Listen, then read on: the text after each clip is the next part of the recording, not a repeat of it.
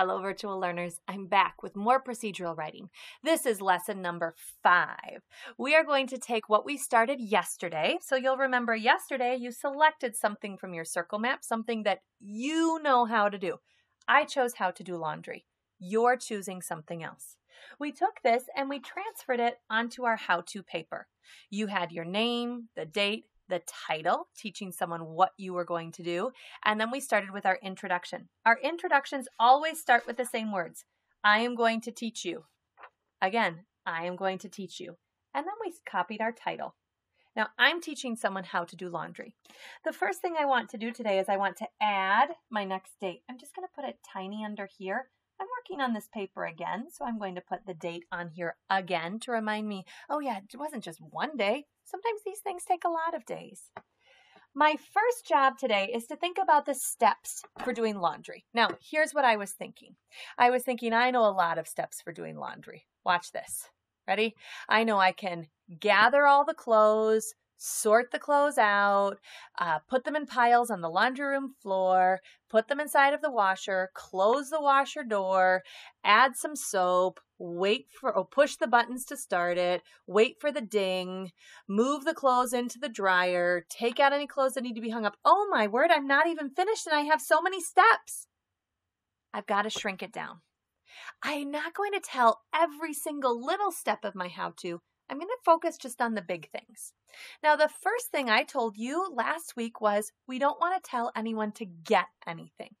We're going to assume, that means make a smart guess, we're going to assume that they already have what they need close to them. So if you are teaching someone how to draw a person, for example, you don't need to tell them get paper, get markers. You don't need to do that. We're going to assume that they have what they need already. Instead, I'm just going to think, what are the big steps that I need to teach someone? I'm going to try to see if I can keep this into 5 steps or less.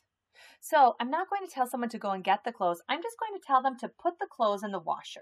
So I'm going to draw a washing machine. Now, you guys know my art is not spectacular, but I am going to try my best. I'm going to have the door to the washer open, and then my washer, you load clothes into the front. Sometimes people have washers that you load into the top.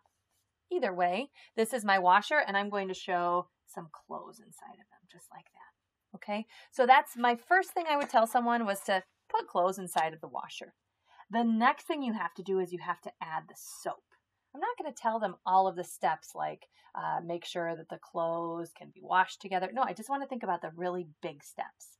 And the big step is to add the soap. Now, I buy my soap for the laundry in a great big tub. It has a little handle like this and a top.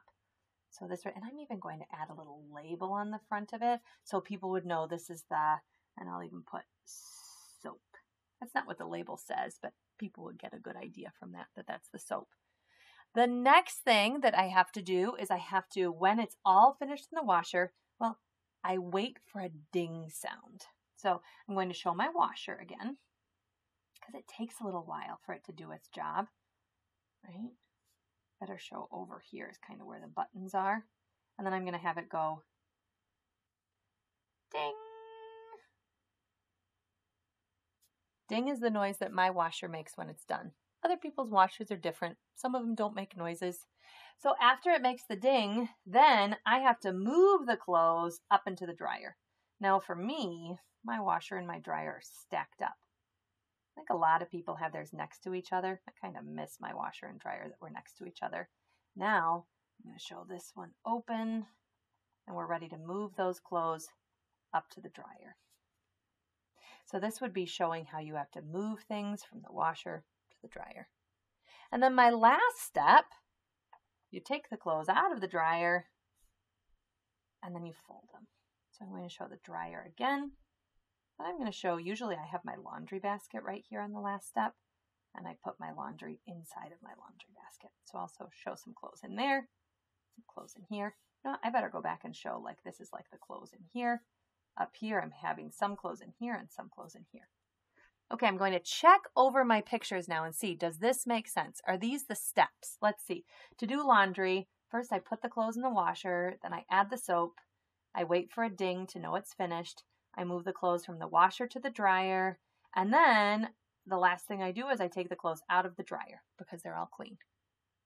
You guys, this is one of the hardest parts of writing a how-to, is deciding what are good steps. What is it that you want people to do? And I can't do all of the little steps. I just have to focus on those really big things. So today, what I want you to do, I want you to get out your same paper that we used yesterday. I want you to think, whatever it is that you're teaching someone how to do, I want you to think about the big steps. You might need a little bit of help from a grown-up with this to decide, is it a big step? Is it a little step?